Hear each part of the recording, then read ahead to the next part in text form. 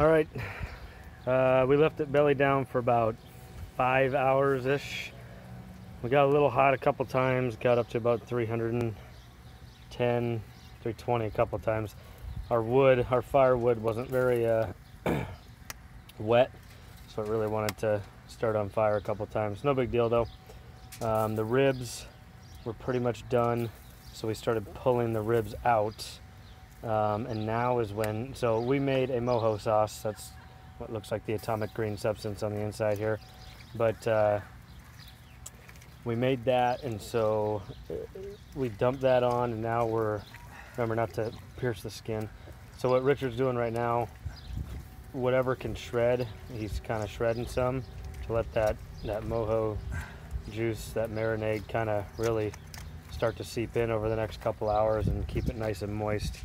And then we also season it with a bunch of salt and some pepper. So the parts that are going to tear right now are going to be center rib cage area. The hams at the back are still going to be a little firm, and the shoulders up here at the front are going to be a little firm too. But now that we've got it flipped and kind of just going along and letting it keep slow cooking, you want to keep your temp down now. It's okay if it got a little high earlier, but now you want to keep it down in the 225 or under. You probably don't want to spike up to 275 anymore because you don't want to dry out your meat.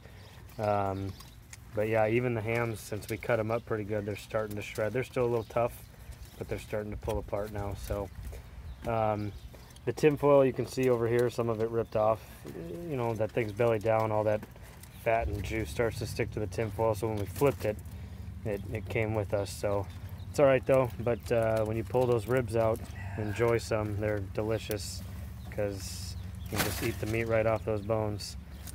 Anyway, that's about it.